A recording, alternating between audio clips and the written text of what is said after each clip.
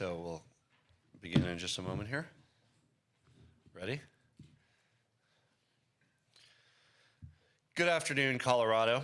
Thank you for joining us. I'm here today with many of Colorado's top public health officials, Jill Ryan, the director of the Colorado Department of Public Health and Environment, Scott Bookman, who I want to thank as the COVID-19 incident commander for the state, Dr. Eric France, our chief medical officer for the state of Colorado, and Lieutenant Governor Diane Primavera for a very important update on the next chapter of Colorado's COVID-19 response. I also want to deeply thank my Chief of Staff, Lisa Kaufman, who's with us as well, for her dedicated work on helping to make sure that Colorado is ready for what lies ahead and that America is ready for what lies ahead. We are fast approaching the 2-year anniversary of Colorado's first diagnosed COVID-19 case. It was March 5th. We're just 10 days short of 2 years from that first case. And I can tell you, for me, just like for you, it feels like 10 years instead of 2 years. But despite the challenges that we faced as a state and as a nation, we are now in a much better place, in a very different place than we were in March of 2020. But the pandemic has been difficult. It's been difficult worldwide. We're proud of Colorado.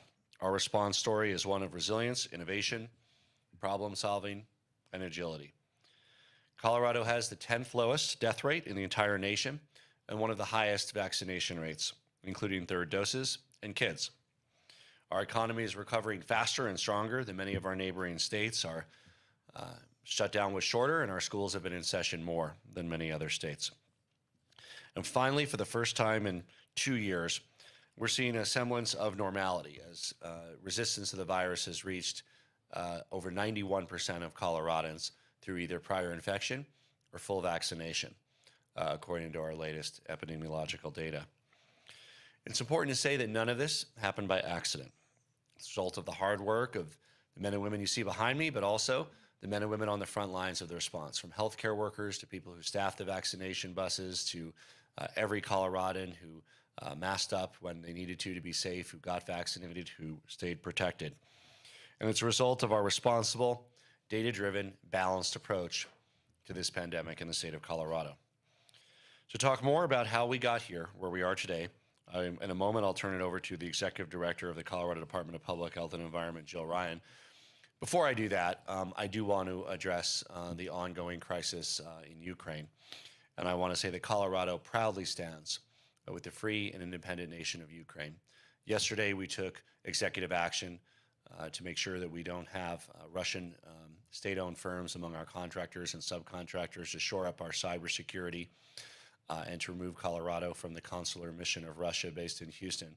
We are looking at any additional step that we can take to make Putin pay for his war of aggression against the democratic state of Ukraine. With that, I want to turn it over to Jill Ryan, who's helped our state weather this pandemic, the director of the Colorado Department of Public Health and Environment. Jill? Thank you, Governor. It's great to see you all in person today. This is really a unique moment for the state of Colorado, and it brings up some complicated emotions. We're nearing the 2-year anniversary of the detection of Colorado's first COVID-19 case. This marked the beginning of an extraordinary change in our lives in Colorado and around the world. Since then, we've lost over 10,000 Coloradans to this deadly disease, and we mourn each and every one of these lives. But also, this represents an opportunity for us to reflect on the extraordinary heroism displayed in every area of our state, and also a new chapter in the response. We know the sacrifices that you as Coloradans have made to help control the virus, of the healthcare workforce and saving people's lives, and of COVID-19 responders, both in the public health and emergency management fields, working to stay one step ahead of the virus. Together, we have achieved a lot. As the governor mentioned, that Colorado has the 10th lowest death rate in the United States, and throughout the pandemic, we have never exceeded the cumulative death rate of the US average. We're in a really good place as we sit here today. I'm going to show you a slide. 81% of Coloradans have had at least one dose of COVID-19 vaccine. And in fact, we're 10th in the nation for people who have received a third dose, which provides the highest level of protection against the virus. And due to the recent Omicron wave and its high level of contagion, the Colorado School of Public Health estimates that currently 90% of Coloradans are immune to severe disease from the Omicron variant. While we don't yet know the rate of waning immunity from Omicron or if a more severe variant will emerge, as a state, this does give us a breather. And really, we are where we are today because of the enduring partnership between state and local public health agencies, the diligence of the healthcare field, nursing facilities, businesses, and really Coloradans across the state. During a typical emergency, states can rely on the federal government for surge capacity, and local governments can rely on each other for mutual aid. But COVID is not a fire or a flood or another natural disaster where assistance is on the way. Everyone has had to adapt to limited resources and constraints, but from any number of measures, Colorado has fared much better than many other states. And here are a few of our achievements. So the next slide will show you testing. And the reason this is so important is that the COVID-19 virus, unlike other viruses, has this asymptomatic nature to it. Some studies show that as many as 40% of cases are asymptomatic, and certainly people can also have mild disease. So we really need testing for people to be able to know they've got the virus and for public health to know when to ramp up our response. At the beginning of the pandemic, the state went from CDC sending us enough supplies to test about 160 people per day at the state lab. And we've gone to state-enabled testing of an average of 50,000 tests per day. The state of Colorado has stood up 150 free community test sites available to Coloradans all around the state. And today, more than 18 million tests have been processed, providing life-saving information to Coloradans. As the science evolved and at-home tests became available, Colorado was the first in the nation to launch a free, rapid at-home test program, a program that the federal government has now replicated. Our state can proudly say that we've delivered more than 2.5 million rapid tests to Coloradans at 168 pickup sites across the state, and mailed as well. Our state laboratory has new technology in monitoring the spread of the virus. To date, more than 8,000 COVID outbreaks have been identified through laboratory testing. Last March, our state laboratory began testing wastewater samples, which is an early warning system for both new waves and new arrivals of variants in Colorado. We currently have a partnership with 21 wastewater systems across the state, and we're planning to add more. And finally, our state lab has sequenced more than 100,000 clinic samples, which also helps to detect the presence of variants in our state. Throughout the pandemic, Colorado has led the nation in genome sequencing. In 2020, we were the first lab in the country to discover the Alpha variant in Colorado, and the third to detect the Omicron variant in 2021. Early detection prevents disease spread and saves lives. Which is why these nation-leading efforts have been so important over these last 2 years. Thanks to the sophisticated system that Colorado has and the dedicated scientists who make it possible. Regarding personal protective equipment, Colorado went from being supply constrained, as every other state was as well, and procuring this critical PPE for our frontline healthcare workers on our own. But today, we've been able to provide free tests, provide free medical grade masks to students, and we've distributed nearly 57 million medical grade masks to our schools and an additional 4 million throughout our communities. We all know how important masks are to keeping people safe and reducing spread. And then let me talk about vaccines, because vaccines really are the way to offer a path to a more normal way of life and living with this virus. Colorado's uptake of life-saving vaccines is much higher than many other states, and it has helped protect our hospital systems during the last 3 winter waves. Colorado has over 2,000 providers enrolled to provide the vaccine. 10.2 million doses have been administered in our state, and 3.9 million people are considered to be fully vaccinated. We're currently 10th in the nation for administering third doses and 16th for fully vaccinating kids ages 15 to 17 years old. As a state government, we stood up 6 large-scale drive-through vaccination sites, which have administered more than 400,000 doses. We've held nearly 500 vaccination clinics at schools around the state. And in partnership with Children's Hospital, we've held 87 clinics, administering more than 21,000 vaccine doses to protect our children. Through it all, we have prioritized equity to make sure that no community gets left behind on the opportunity to receive a vaccine. Through more than 2,100 pop-up clinics hosted in tandem with our trusted community partners, we have administered more than 500,000 doses. And with our mobile vaccination clinics, we've made more than 2,600 stops around the state, including in many rural communities, and we've administered more than 200,000 doses of vaccine. Since the pandemic began, CDPHE has created a new Equity Disease Control Response Branch that works with communities to make sure that we're meeting their needs and reaching everyone across the state. The department has sent more than 3.8 million texts, emails, and phone calls to Coloradans about the Colorado 19 vaccine in both English and Spanish. And finally, Colorado has been an early adopter of new technology, strengthening our ability to communicate with residents via phone apps.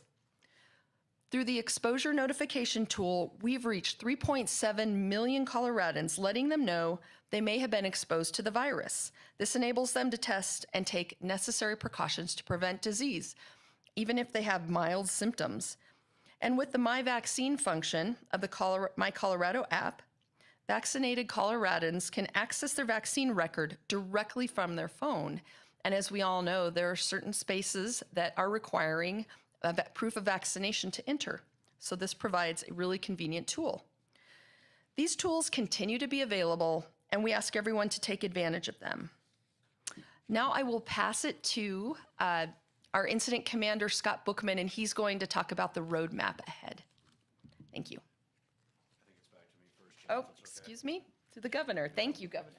So for the last 23 months, Colorado's led a very aggressive, vast in scope, very innovative, cutting-edge pandemic response. During that time, Coloradans have, like people all over the world, have felt fear. They felt stress. They felt the mental and social impacts of the virus as well as the biological impacts of the virus. Today, I'm here to say it's time for us to turn the page and start a new chapter. Now, look, there is no claiming victory with regards to the virus. The virus is here and will likely be here for the rest of our lives. But it is time to acknowledge that we've reached a point in Colorado where Coloradans who are fully vaccinated can freely live without undue fear. So if you choose to go without your mask or attend a concert with your friends or simply go out to dinner and you're fully vaccinated, then by all means do it. Live your life, don't feel guilty. You only live once. The virus isn't gone, but more than 90% of Coloradans have immunity, and Omicron has proven to be less clinically severe. This means that if you and your household are up to date with vaccines, all 3, this virus is something that can be managed rather than with fear.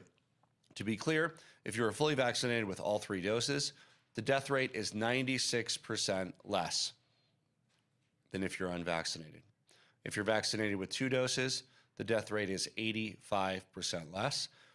And let me also remind those who've had 2 doses of the vaccine and have been putting off the 3rd, there's no better time than now to make sure you have that full and enduring protection from the 3rd vaccine recommended by the CDC, the FDA, and the state of Colorado. If you are fully vaccinated and you do get sick, the likelihood is that you could be home for a few days with mild to moderate symptoms. Doesn't mean it's fun, but just as you get over other illnesses, the risk is much lower for hospitalization and 96% lower for death. So if you're fully vaccinated, especially if you're up to date with all your vaccines, you can feel comfortable living life as normal. Now look, if you're vaccinated, but you're immunocompromised or you're at high risk, talk to your doctor about potentially a fourth dose of the vaccine, but also during these periods of relatively high levels of transmission, which we are still in while it's declining, it is smart to take additional precautions. I often use my parents as an example. My parents are 77. My mom has some pre-existing respiratory conditions. They do generally wear masks when they're out, and they still have decreased socializing from what they did before the pandemic, even though they're fully up to date with all 3 vaccines. We're glad they do, because we want them with us for many years to come. If you're not fully vaccinated, I don't know how many other ways that I can say it or that health officials can say it, but the most important thing you can do to reduce your risk significantly is to get vaccinated. Please go out and get vaccinated. The risks are still very high for that roughly 9 or 10% of the population that doesn't have a prior infection and has not been vaccinated. It's likely there's some seasonality to COVID. We've seen correlations in our state and internationally. It's also possible there may be a time in the future where Coloradans need another vaccine to maintain the high level of resistance. But that time is not now. For healthy people, the 3 doses of the vaccine provide enduring protection from severe disease, and that has not faded. For those who are, again, immunocompromised, talk to your doctor about the potential need for a 4th dose to provide additional protection. You've done your part, Colorado, and you've earned the right to move beyond the pandemic in your lives. And we as a state are here to help you do that and prepare just as aggressively as we fought in the days of the last 2 years for the path ahead and whatever nature throws our way. I'm now excited to announce Colorado's next chapter, our roadmap to moving forward. This roadmap consists of 4 main efforts to ensure that Coloradans remain ready if and when immunity fades or a new variant hits, but it also builds stronger and more resilient systems to strengthen our future response. The key tenets of our plan are hospital readiness, public health readiness and surge planning, healthcare workforce expansion, and needed reforms at the federal level that we will be sharing with our congressional delegation, and we've already shared with the White House. This global pandemic has forever changed our lives, whether we like it or not, and if we don't take the hard-learned lessons of the last 2 years and apply them to ensure that we're better prepared for the next emergency, then we will have failed one another and future generations. That's what this roadmap is all about. It's about being ready for the future. While Coloradans, everyday healthy Coloradans, don't need an additional dose of the vaccine today, there could very well be a point in the future where we will have to mobilize to provide 3 or 4 million vaccines to Coloradans to protect against a future health crisis. We've succeeded in maintaining our hospital capacity throughout this pandemic. If you go back and look at my earliest press conferences in the early days of the pandemic, that was something that we always articulated as our North Star. We wanted to make sure if you had a heart attack or a stroke, there was room for you in a hospital bed. If you had COVID, that you would have the chance to get oxygen if needed, get ventilated, and get better. While it's been close at times with occupancy rates in the low to mid 90s, we've never exceeded our hospital capacity in Colorado. And we want to make sure that going forward, we're not constrained with our economy and our society with regard to hospital capacity. That's what this roadmap is all about. To speak in details about the efforts that are mentioned under these 4 key categories, I'm proud to turn it over to the COVID-19 Incident Commander, Scott Bookman. Thank you, Governor, and thank you all for joining us here today. I'm excited to walk you through the high points of our roadmap as we move forward. As the governor mentioned, the capacity of our healthcare system and ensuring that we don't breach the capacity of that system has been our North Star throughout this response. Our hospitals, our healthcare systems have been great partners in our work for the last 24 months, but we do want to make sure that that work continues so that we are always prepared for the future. We need to ensure that we have a stable, reliable, and predictable amount of surge capacity in our hospitals, both for staffed beds and for equipment such as personal protective equipment, ventilators, and other needed supplies. So in the future, we will be working with our hospitals and our healthcare systems to ensure that that capacity exists and that we can count on it no matter what the future brings. We also need to work with other components of the healthcare system, including our long-term care facilities, behavioral health institutions, to ensure that they have enough capacity so that patients can be discharged from hospitals into the appropriate setting as quickly as possible, again, to preserve that healthcare capacity for all who might need it. You know, over the last 2 years, we have built an enormous amount of systems to accommodate this new illness, this new disease. And we have conducted testing in parking lots. We have provided therapeutics in buses. We have done large drive-through vaccination campaigns. As we look forward to the future, we need to normalize COVID within our healthcare system. We need to partner with primary care providers, family practices, other medical groups to ensure that people can receive their vaccine in a normal setting, that people have rapid, easy access to testing through their doctor's office, and then have the ability to be immediately prescribed therapeutics. We have widely available therapeutics coming in the next few months. These are medications that dramatically decrease the likelihood of hospitalization, and we need to ensure that testing and therapeutics are combined as we move forward. The next line of effort is our public health readiness and surge planning.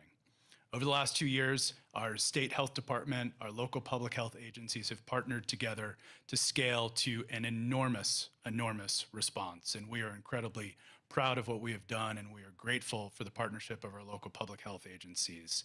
And as we look to the future and begin scaling some of our efforts back around testing and around vaccination and allowing that to go back into the more traditional healthcare system, I want everybody to know that your public health system is here for you and will always be protecting you.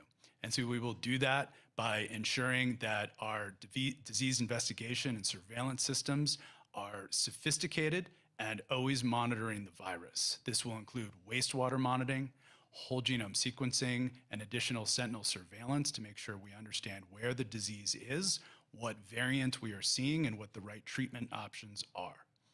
We will focus our efforts on protecting those who are most vulnerable from this illness, particularly those who live in high-risk congregate settings. We will focus our outbreak prevention and response activities in these areas to ensure that they continue to have the protection that they need and deserve, whatever the future may bring.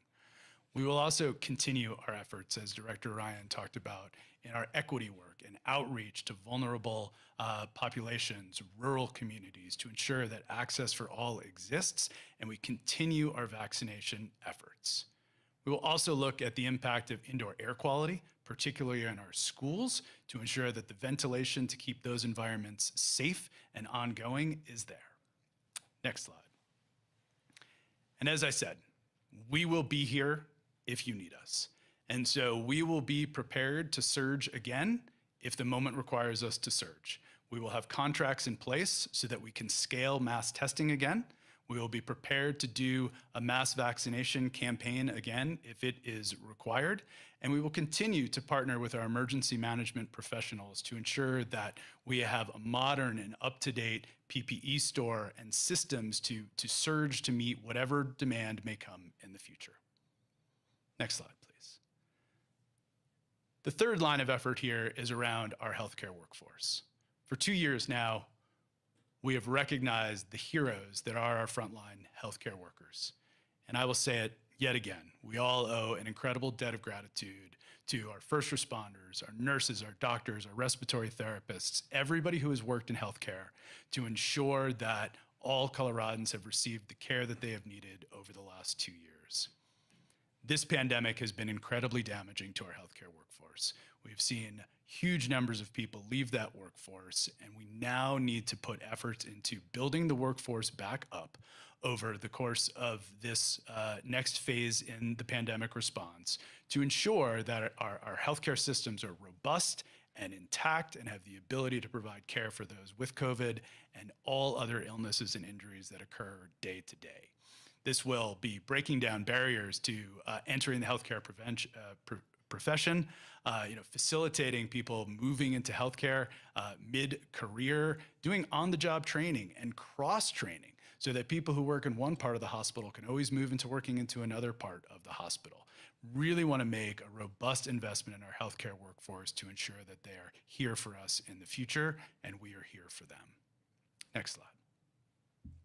And finally, the state cannot do this alone. There are national issues that must be addressed as we move forward from this pandemic, and we will partner with our federal government to ensure that the needs of all Coloradans and our nation are met. What we have seen with the costs of travel nursing contracts need to be addressed at the national level to ensure that price gouging doesn't exist. We need to work with our federal partners to ensure that there are reliable and agreed upon hospital readiness standards across all health systems across the country. We need good, solid, evidence-based guidance and the funding to go with it to ensure that we are doing the appropriate levels of surveillance testing in our congregate settings and homeless shelters to make sure that our most vulnerable populations are protected. We also need to make sure that all federal regulatory issues around people entering the healthcare workforce or moving from state to state are eliminated, again, to support that workforce as we move forward. Next slide, please. And then we need to see changes in how the federal government funds public health. We need greater non-categorical funding to ensure flexibility so that your public health departments are always ready to scale to meet whatever the demands of the future might be. And finally, we need the federal government to invest in research around long COVID, supporting an understanding of the illness and the treatment for that. That will be with us for a long time to come as well. So those are the 4 key lines of effort on our roadmap as we move forward from today. Governor, I'll turn it back over to you. Thank you, Scott. There's also a recent study I saw this morning that long COVID has significantly decreased incidence for folks who are fully vaccinated. So yet another reason to get vaccinated significantly reduces your risk of having long-term health impacts from COVID. Thank you, Scott. Throughout this pandemic, we've relied on data and science to guide us. That's exactly what we're doing today. Doesn't mean at some point in the future, the virus could resurge, but where we are now with over 90% of Coloradans having some degree of immunity against the virus, we're expecting it to remain at relatively low levels the next few months. That doesn't mean that no transmission will occur. It will. And that's why we continue to encourage those who are not vaccinated to get fully vaccinated. We also, of course, don't know how long the protection fully from the prior infection or vaccination lasts, but it does last through now. And we hope that that trend continues. And of course, we'll keep Coloradans updated with the latest data and information they need to protect themselves. Just as we have since we announced our very first case, I have always promised to be fully transparent with you, the people of Colorado, which is why today we're telling you exactly what we're doing in the days and weeks ahead. If conditions change, we will communicate that to ensure that individuals have the tools that you need to stay safe. But in the meantime, our state and public health experts remain at hard work preparing for this next chapter. Just as the last chapter took a lot of work and an aggressive plan across the entire state of Colorado and an implementation to make it happen, so too we're preparing for the next chapter. We've laid out some of those steps that we will be taking in the weeks and months ahead because Colorado is ready to move forward and we're ready to make sure that it happens in the right way. With that, we're happy to take your questions. Yeah, Governor, what was the White House's response when you forwarded this information on the federal government reform? What was their take on it? I think they were appreciative of our feedback. I also indicated we'd be sharing it with our fellow governors for their state level response. It might be helpful to some of our fellow governors, and we will shortly be sharing with our federal delegation, particularly the federal recommendations. Was there anything specifically that they keyed in on as this is something we can do right away, or? You know, I think that like everybody, every state, the federal government is figuring out this path ahead. We've generally been ahead of the curve in Colorado, whether it was free testing, whether it was getting the vaccines out. This is no different. We have our plan. I'm confident that they are working on a thoughtful plan at the federal level on the pathway ahead, and we hope that our work here in Colorado is informative to help form an even better national plan. And we hope that it addresses many of our national recommendations. Governor, I think maybe 8 months ago we had a press conference where you said the emergency was over, and then Omicron came. We came back with the Emergency Operations Center. Do you anticipate, kind of a cycle like that happening again? I know the state seems to be prepared, but obviously, the threat doesn't seem to go away with variants. And then also there are a lot of people asking, what about their children who are under 5? What's the message that you're sending to them today? Yeah, so we declared that the health emergency aspect was over last year. We hope that this plan forward can reduce the likelihood of future emergencies, and it will. We fully expect that there will be a seasonal impact of COVID-19. That's based on the limited data we have, that seems likely at this point. We also know that we will enter future phases with higher degrees of protection than we had in prior phases, depending on two key things, of course: the duration of protection from prior infection in the vaccine, and of course, potential new variants. So we enter the future with eyes wide open. We think by taking these thoughtful steps in the weeks and months ahead, we can reduce the need for emergency measures in the future. I should say reduce the likelihood of the need for emergency measures in the future. I was disappointed with the FDA's decision to further delay vaccinations for under 5. In the scheme of things, that's less harmful than their really inexcusable decision to delay the recommendation on the third dose for people, which would have saved the lives of many people during the Delta wave.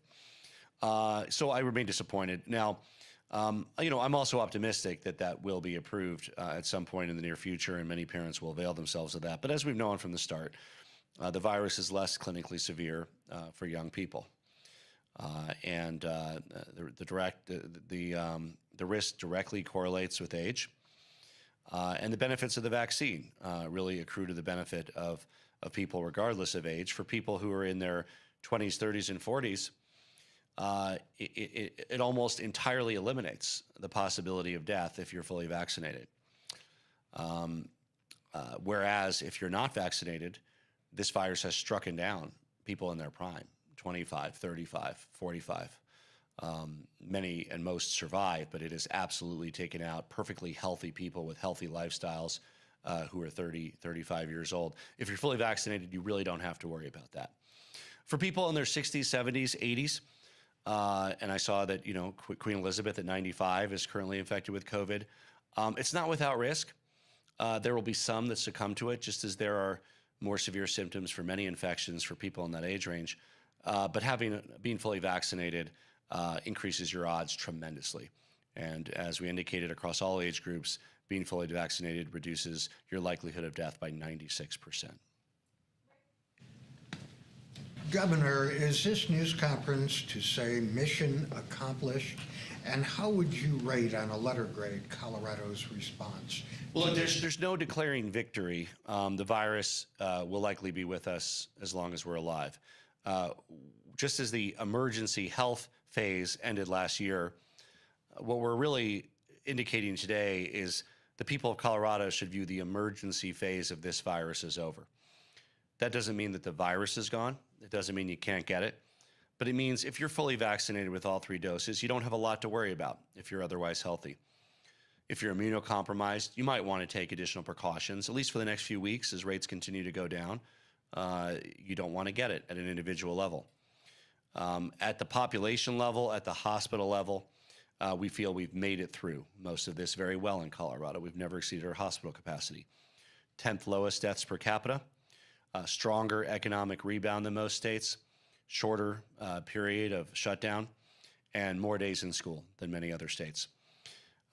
There's, challenges and triumphs large and small. Obviously, there's no bringing back our loved ones we lost. I lost 2 people that I knew to COVID. Many families in Colorado were touched with loss. Others were touched with people who still have long-term effects from their infection. And our condolences, our heart goes out to each and every one of them. And we're grateful that we're one of the lower states, because there would have been even more suffering and loss had Coloradans not risen to the occasion and done what they need to do to get protected. Yeah. Follow up. Are you saying it's okay to go back to normal now so long as you've been vaccinated? Yes, for those who are fully vaccinated, it is perfectly acceptable, and you do not need to feel guilty returning to your normal lives. Look, there's going to be some people who are fully vaccinated who, by nature, are very risk averse. That's okay. Our Colorado has great diversity of people. There's no shame in that. There's pride in living your life. However, by the way, there's many Coloradans who a year ago returned to their regular lives, and there's no shame in that either. They have a different risk profile.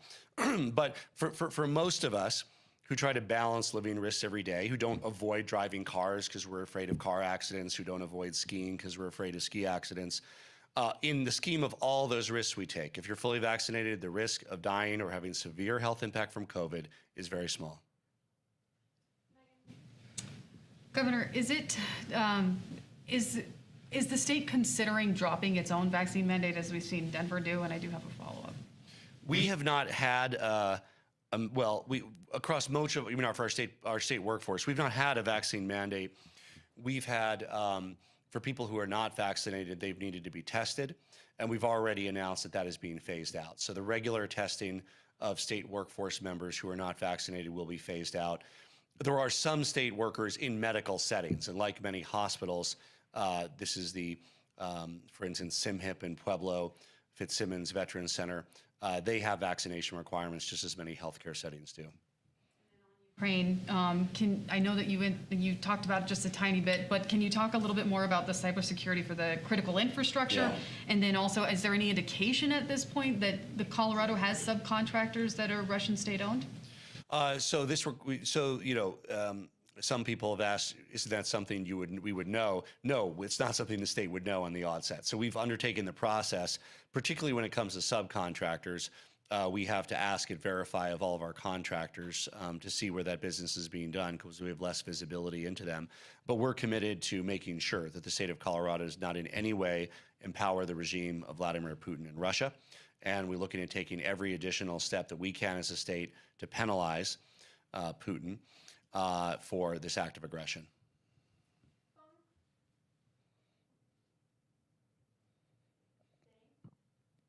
This is Vinny Del Giudice at Bloomberg News in Denver. Hello, Governor. As far as returning to normal, can you give a few illustrations? Don't wear your mask. You can have a big party. You can go to a bar. You can dance. What is normal? I mean, you think people would still want to carry a mask just in case, of course. Well, yeah. First of all, it's good to carry a mask because we want to respect any setting that requires it. And medical settings often require it. Universities and colleges. There might be areas of the state where the public health condition requires it. And it's just a polite thing to do, to be ready, if asked, to put on a mask. But when we say normal, it's where many Coloradans have been for 6 months or a year. It's where other Coloradans are getting today. It's where some Coloradans won't be for a few months. And all of those are totally fine because people, frankly, have different risk trade-offs in their lives in many other ways, and this is no exception. But if you are fully vaccinated, it's important that the people of Colorado know that if you're fully vaccinated and otherwise healthy, the risk of this virus is very low in terms of causing your death or severe hospitalization. That's the message we want to get out. At that same time, if you're unvaccinated, the risk is as high as it ever was. And likewise, if you're fully vaccinated but vulnerable and immunocompromised, while transmission of the virus is relatively high, and it still is, even though it's dropping off, it is a good idea to take those additional precautions and not be in large indoor areas around others, as an example, or wear a medical grade mask if you are. When it comes to those people who are immunocompromised and under 5, people who may not be able to get vaccinated, there's been this sort of concern among that community that it's every man for themselves. Are people right to feel that way? And then just looking at our roadmap, it seems that we have a lot of ways to treat those people, but how do we prevent them from getting sick? Yeah, so first of all, for almost everybody who is immunocompromised, the odds are still significantly better if you're fully vaccinated. It depends on your exact level of immune response. For some, your doctor might recommend a 4th dose. The protection is often less, but nevertheless, the vaccines have been demonstrated to offer some degree of protection, even among the immunocompromised. So I really encourage those who are to get vaccinated. But the other game changer of the last few months has been treatments and therapies. Originally, it was the monoclonal antibiotics. Now there's several pills, with new ones being approved almost every week or month, that have also shown dramatic reductions in hospitalization rates and deaths for people. So what that means is, if you're concerned about this virus because you are immunocompromised, because you're perhaps elderly, even though you're fully vaccinated, make that plan today. Call your doctor, be ready, say, if I get it, here's what I'm going to do. You want the same treatment that anybody would have with regard to COVID, that Queen Elizabeth is getting as a 95-year-old. And the truth is, they significantly improve your odds of full recovery.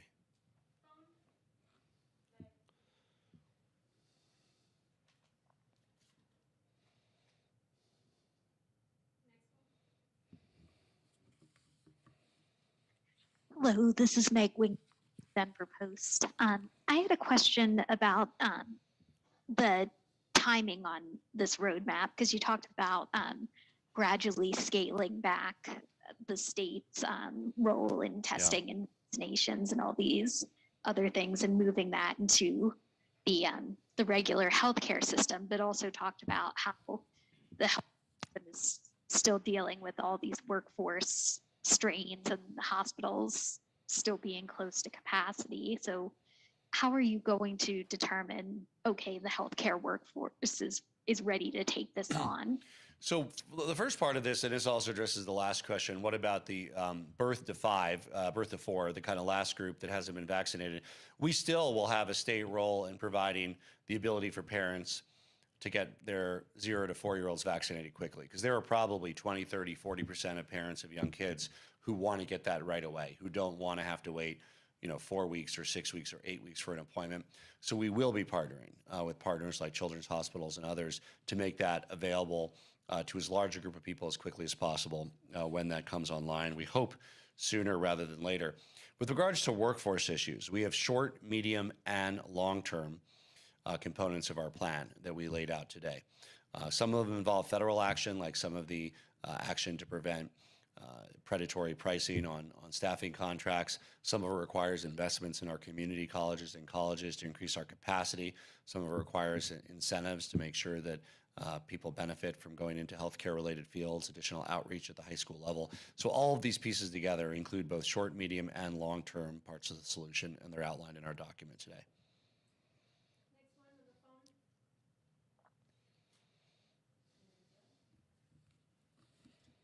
Hello, Governor. I'm Jesús Carrasquel from Noticias Univisión Colorado. Gobernador, en español, ¿cuáles son las nuevas estrategias que hoy plantea para que residentes y negocios de Colorado sigan adelante durante la pandemia? Hoy estamos anunciando el próximo capítulo de Colorado, con un plan para seguir avanzando. Este plan está basado en 4 esfuerzos para garantizar que Colorado esté preparado en caso de que ocurra otro resurgimiento del virus. Estos 4 son: primero, preparación hospitalaria; segundo, preparación de salud pública y planificación de aumentos repentinos del virus; tercero, expansión de la fuerza laboral de atención médica. Y también hay muchas oportunidades en esos puestos para residentes también. Y el 4, reforma del gobierno federal para prepararlo mejor para otros incidentes. El mensaje principal de hoy es: si estás vacunado con las 3 dosis, disfruta de tu vida, y si no estás vacunado, por favor, vacúnense.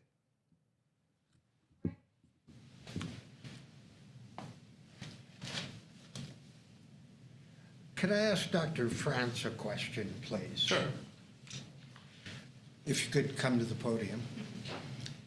Dr. France, I've seen reports from South Africa that the subvariant of the Omicron variant is rising rapidly there. Should we be concerned about that? It's a good question. As you can imagine, the whole world is looking to see if there are any new variants that might be of concern. We know that there are two subvariants for the Omicron so far, 1 and 2, and both of them seem to be of similar level of disease illness caused by them. The second, number 2, may be a bit more transmissible, but so far we're not seeing anything that suggests that it's more likely to cause you to be ill. So I'm looking more to the sun and the opportunity to fix the roof over the next few months and be ready for some future storm. We'll pay close attention to what's happening with variants. However, at this time, I'm not aware of any variants of concern that might spread and cause serious disease for the people of Colorado. If I could just clarify, so I mean, this plan prepares us, Eric, for this uncertain future, and the uncertain future is from a couple perspectives. One is, it's absolutely possible, and I indeed would use the word likely, that immunity will wane at some point from prior infections or vaccinations. That means it's certainly possible, indeed likely, not 100% sure, but likely, that at some future date, there might be a need for either a 4th dose of the current vaccinations or a different vaccination to maintain a high level of protection. That date is not now, that date is not tomorrow. We're going to look to the data and science to see if or when that is needed and advise the people of Colorado accordingly. Secondly, of course, it's possible that variants will be more successful at penetrating existing protections. That's nothing that we've seen today that indicates that's where we are, but that's another thing that this plan prepares us for in the future.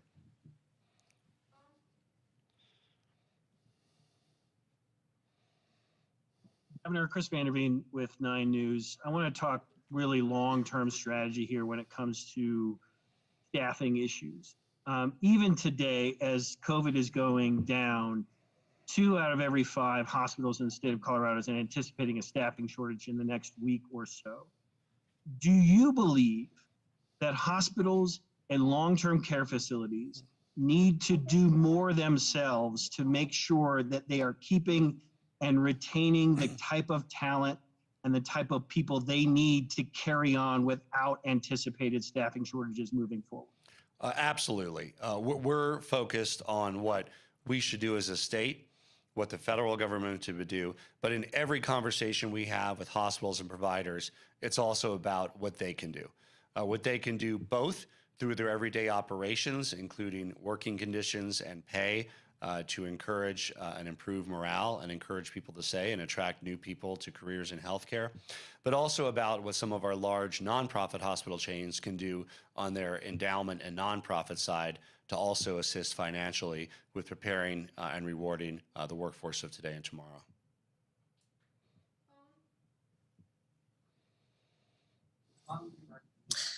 Hi, Governor. This is Matt Bloom with CPR News. Could you reiterate what specific benchmarks or data you and your team will look at to determine whether we need to scale up mass vaccination sites in the future, testing? Yeah. What benchmarks are you going to be looking at? With regard to vaccination sites, it's a simple determination of if or when an additional dose of the existing vaccines are needed, or dosage of a new vaccine is needed to continue the level of protection that we currently enjoy in the state of Colorado. We are anticipating and indeed preparing for the rapid deployment of vaccines once approved for birth to 4. We will be engaged with that to minimize wait times for the parents that are very eager to get their kids vaccinated. With regard to testing, we're in a substantially different place than we were before. The widespread availability of home testing. Again, what we will always monitor with regard to this is, are the tests still accurate for new variants? Do they work for new variants? Is there new advances in testing technology that make it easier to get people results sooner?